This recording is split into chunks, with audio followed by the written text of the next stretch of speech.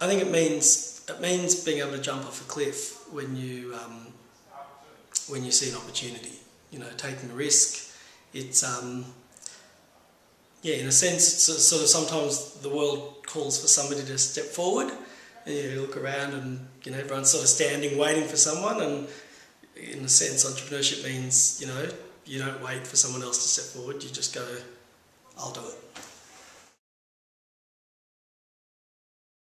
I think if we think of that idea of jumping off a cliff, I think a good entrepreneur knows what safety mechanisms they have. You know, if I'm going to be jumping off a cliff, I want to make sure I've got a strong parachute, I've got a good rope, I've got, maybe a net at the bottom. And those things for me are people who love me, people who support me, a strong network, strong backers. So it's like, it's what you've got around you, not just you, which makes you the good entrepreneur. The silly entrepreneurs are the guys who think, well, I've got nothing, and I've got no support, and I've got no family, and I've got no backup plan, but I'm just going to jump. And you sort of think, if you think you can do it on your own, you're usually going to end up splattered on the floor. If you prepare and you've got all those good things around you, and I mean that metaphorically, everything from good capital to good relationships, to good products, to good staff, all that, then I think that makes your chance of success much better. It's hard. I've read many books, and sort of my role model is sort of a mixture of so many different people. Sort of. It's hard to think of one who stands out. I don't know. I'm thinking, Ricardo Semler in Maverick, I enjoyed that book, and Small Giants, all the businesses in there I loved. I mean, Richard Branson was a wonderful book to read and learn from, and and not even entrepreneurs. John Monash, who was a wonderful Australian who was remarkable. I think I just read recently Andrew Carnegie, who's a very ancient entrepreneur from 1800s. Which was remarkable and inspirational. So I guess it's, read about all these different people from all different walks of life, meld them into one, and sort of go, how do I take the best elements?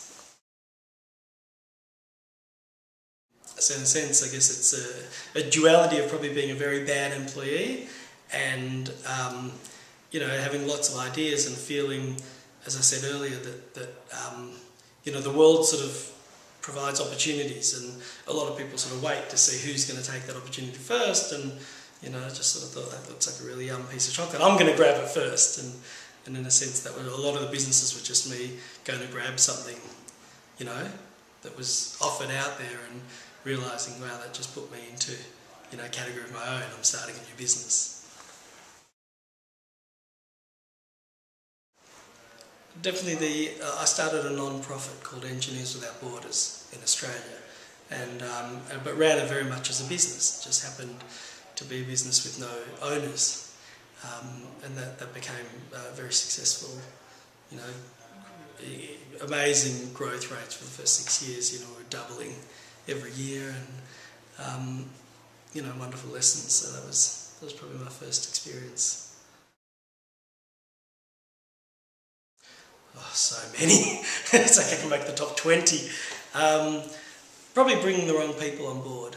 Making bad decisions of people to surround me by.